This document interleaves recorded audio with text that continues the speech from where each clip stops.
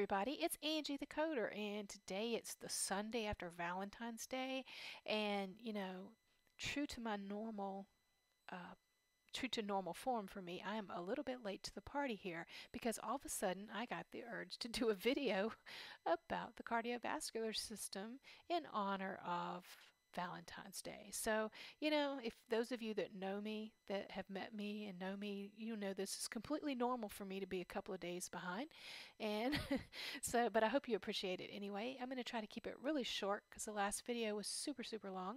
But today, what we're going to talk about is we're going to talk about ICD-10 coding in relationship to heart disease, specifically heart disease with hypertension.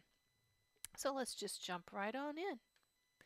All right, so say you have a patient and their diagnosis is congestive heart failure, unspecified, because, sometimes doctors aren't that specific, and then hypertension.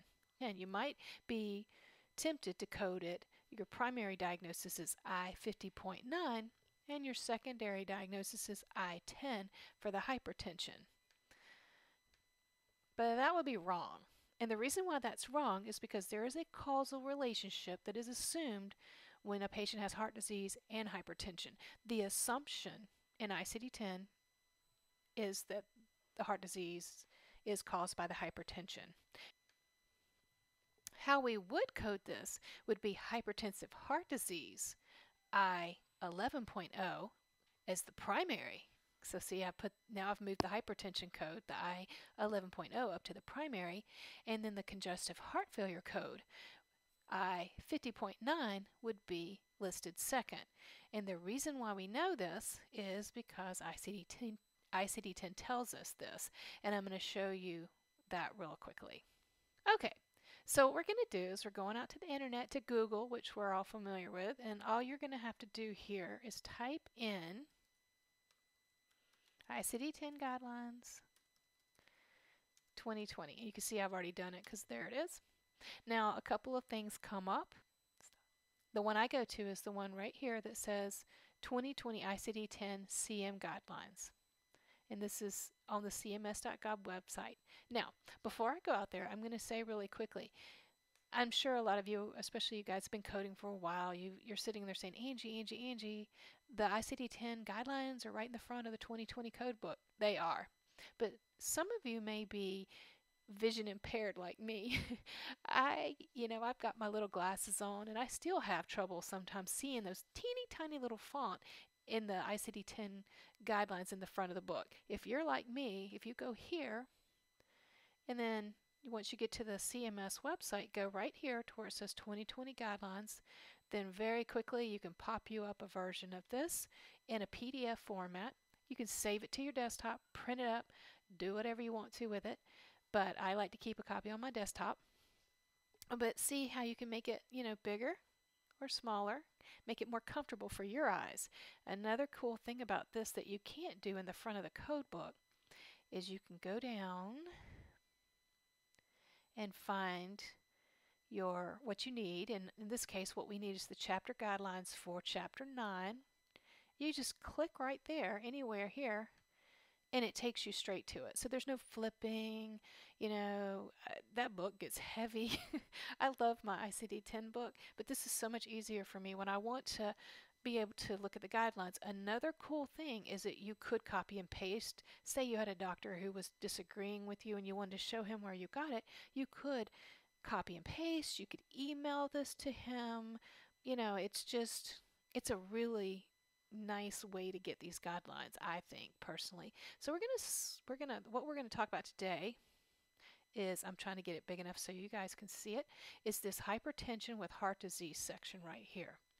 And basically what this is saying is if a person has hypertension and they also have heart conditions classifiable too, and they list all the different heart disease categories or conditions that would be classified, that what you would do is you would first assign a code from category I11, which is the hypertensive heart disease category, and then your secondary code would be from the category for like the heart failure. So this would be your official guidance unless the physician says that he documents that they are unrelated, that the heart disease is unrelated to the hypertension. In that case, you would sequence according to the circumstances of the admission or the encounter. But this is what we mean by it's assumed. So this is the guidelines we would follow. We would assume that we would code the I-11 primary followed by one of the I-50 codes secondary, unless the provider actually said that the hypertension did not cause the heart disease. He has to specifically say that.